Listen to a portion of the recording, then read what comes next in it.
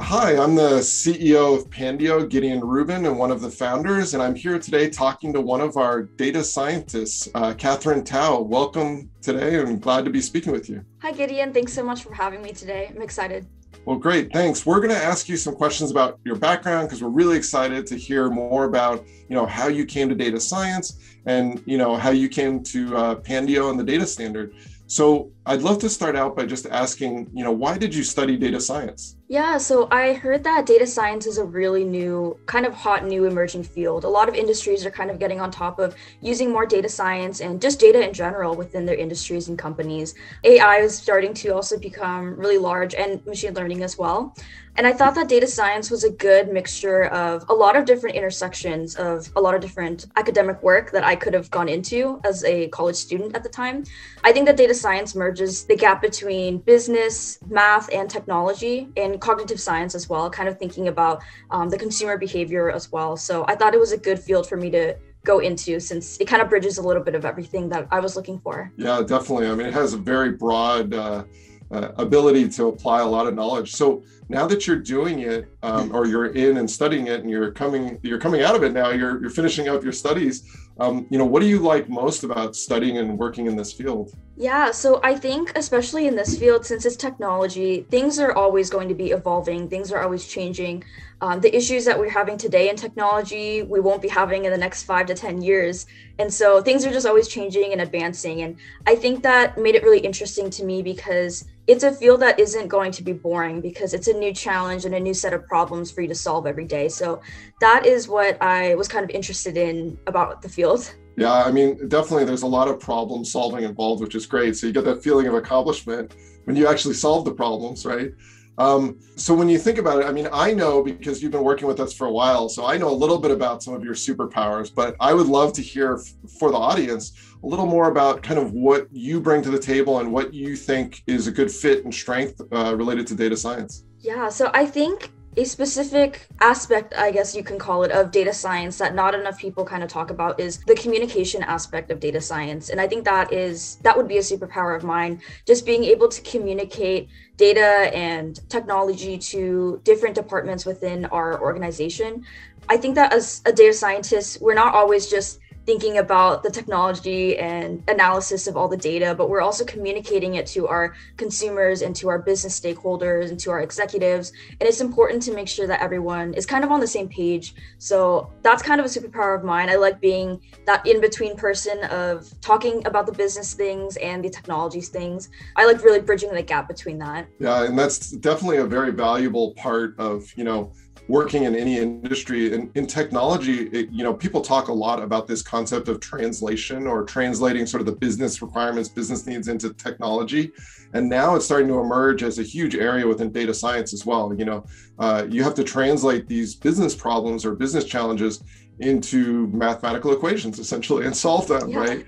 And so that's really a great power to have because you're able to bridge the gap between not just solving the problem, but understanding and communicating the problem back and forth. And that's very valuable.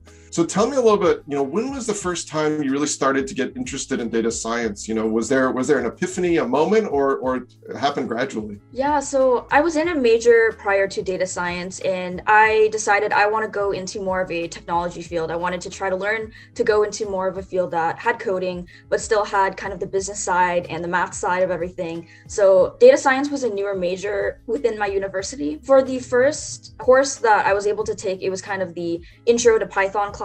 And so I was able to take that class, and it was super interesting to me, the different things that you can do with Python alone. It's a very simple technology language to use, but there's so many things you can do with it to improve AI and machine learning in the future. I think a good support system at my university with a lot of the students that I was just friends with, and also a lot of the professors were very supportive in wanting all the students to learn and understand the concepts within the industry to kind of help us improve when we graduate afterwards. So that was kind of the time when I was interested in the field. So kind of in the middle of my college career. Nice.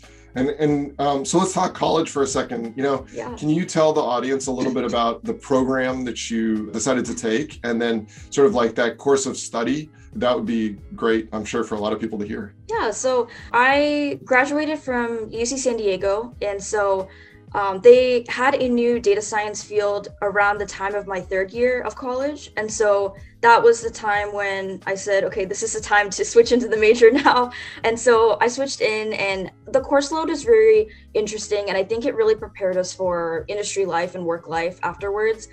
We learned a lot of the basic foundations of data science, such as a lot of theory courses, a lot of technical languages such as Python, SQL. We learned also a lot about cloud, and we learned about AWS, Apache Spark as well. A lot of the interesting coursework there. And I think that it really helps us understand the technical foundation once we go into the work life, since a lot of the things that we learned were transferable. Yeah. So what was your favorite part about UCSD? I think at UCSD, my favorite part was kind of just the support system at UCSD. I think especially since this is a newer field, both in industry and in academia, everyone's kind of supporting each other, whether it be my counselors, my advisors, my professors, or even some of my friends that are at university. We're all supporting each other to really learn the concepts to the best of our ability and support each other. So I think that was kind of my favorite part of being at university, and being in a major where everyone is kind of helping out each other.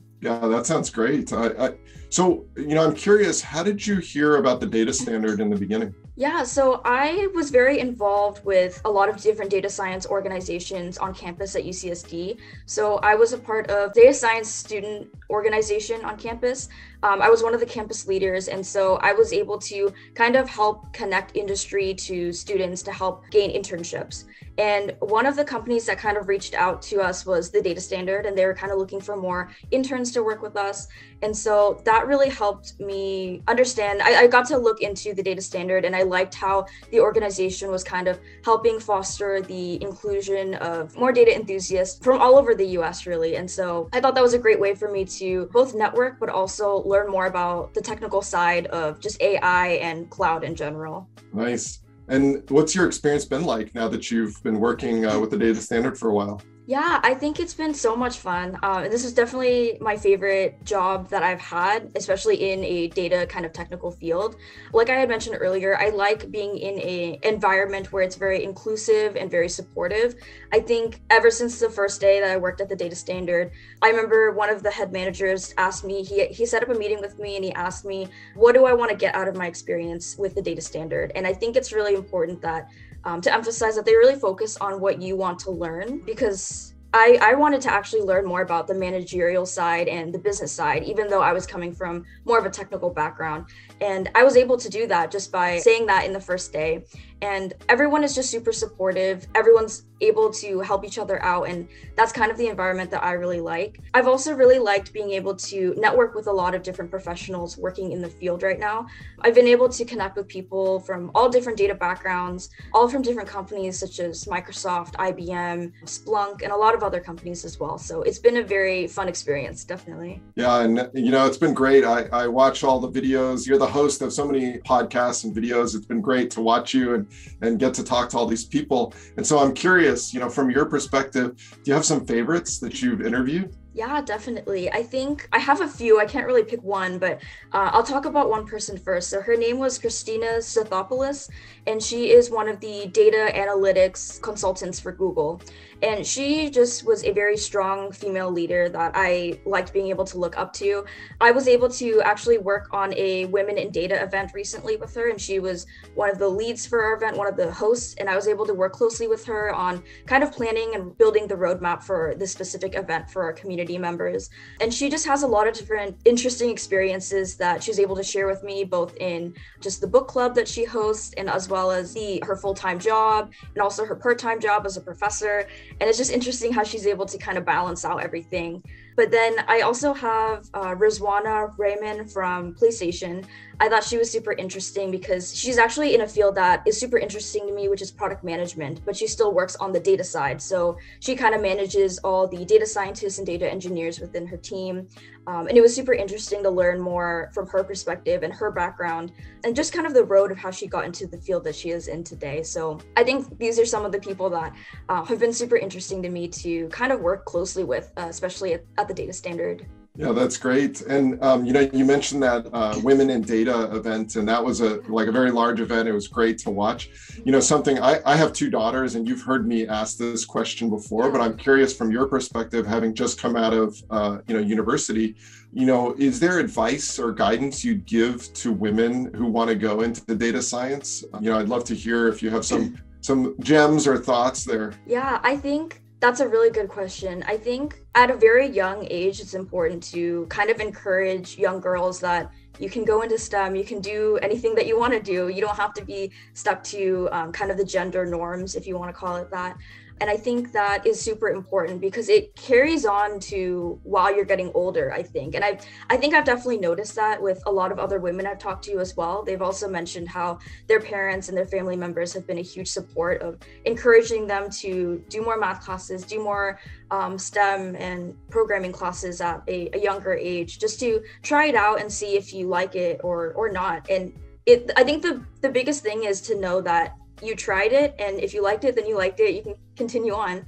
Just encouraging them to continue this at a young age is definitely super important. Yeah, I know, just in general, for me, as far as my philosophy, one of my philosophies of parenting is very much in line with that. It's much easier in life to figure out what you don't like than what you do like, so you need to try, you need to try these things and experiment, and that's great.